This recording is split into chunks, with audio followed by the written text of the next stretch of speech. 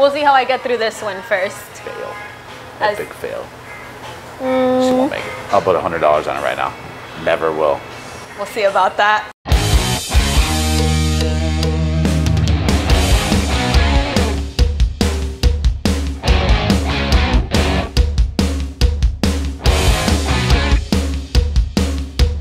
Hey everyone, today I'm visiting Clutch Burger located in Coral Gables. Now the only thing that stands out more than the presentation of the food is the flavor. Each burger here is truly unique and super extra. Hey, what's up, Steve? How you doing? Welcome to Clutch. What are we having today? We're gonna have a Clutch Burger, of course, because that's the most sexy burger out there. And we're also gonna have a My Boy Blue burger. Alright. Yeah. That one sounds pretty extra. My Boy Blue. But say it with the voice. Blue. My boy. That's what I wanted to hear. Alright, let's go. So we specialize in gourmet burgers. We use American WAGYU beef for all red meat burgers. We also pair our burgers with craft beers. We have anywhere from 40 to 50 beers. I like this one already, but I'm just trying it for the camera. We're here in my tight little closet-sized kitchen. A lot of magic happens back here. It's for the Clutch Burger because that's that monster one. It's got 2 types of cheese. It's got American, it's got Taleggio fondue, and then we do our Clutch sauce. Half-pound patty, boom. It's also got lettuce, tomato, and a steak knife goes to the top of it. Onion ring on the bottom, onion ring on top. You told me that all the menu items here, they have a story. Yeah, there's a little, it makes it more fun, you know, when the staff can explain not just what's in the burger, but like the story behind the burger. So like example, the My Boy Blue, which is a reference to the movie, you got it, old school, you're my boy Blue! I was gonna say, what about Shroom Boom? But I feel like that one wouldn't be a PG story. That's not an on-camera, that's not an on-camera story. That's a couple beers in, the after-hours story, you know?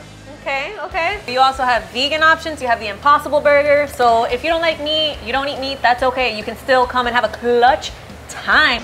So I'm having now the My Boy Blue, right? You learn quickly. Oh yeah, when it comes to food, I learn fast. It'd be like that sometimes. It'd be like that sometimes. It's not your typical... You can tell the difference in the texture of the meat. Like For sure. Extra juicy. And the taste of the blue cheese, it's subtle. See, I told you. Yeah, it's not dominant or overpowering. So tell me a little bit about the Shut the Clutch Up challenge. That would be this burger, our Clutch Burger, with 6 patties, pound of steak up fries, and a milkshake. 15 minutes to eat this, but this times like 3. If you do it, you get a VIP Clutch card, which gives you free burgers for a year. That's 1 burger a month for 12 months. Asterisk. And when's the next challenge? You have to schedule it. You have to just do a 24-hour heads up. Where do you draw your inspiration from for the menu items? Designing the flavor profile is really the wife's doing. Yeah. She's a savage in the kitchen, so she can tell you this goes with this pairs well with that.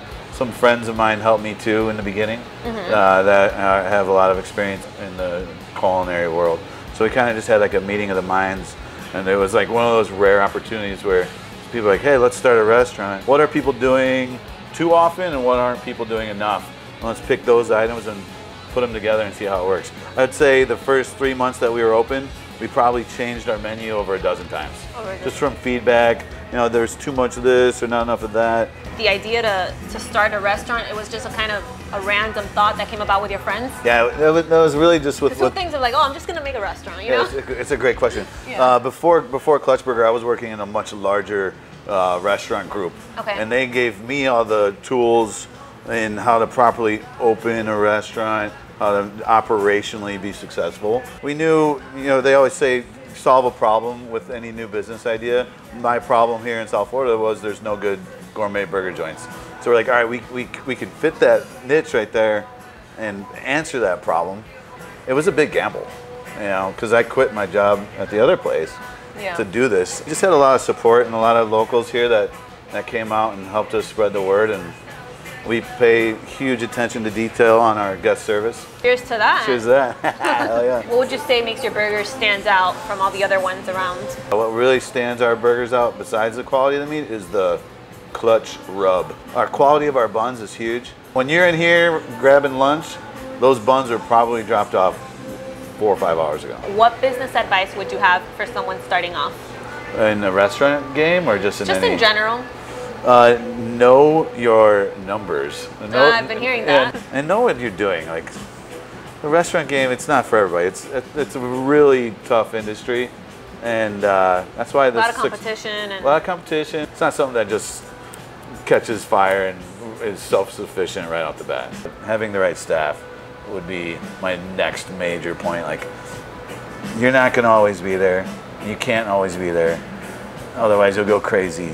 So having people that you trust, your staff define you. All right, guys, make sure to check out Clutch Burger, located in Coral Gables. It's clutch.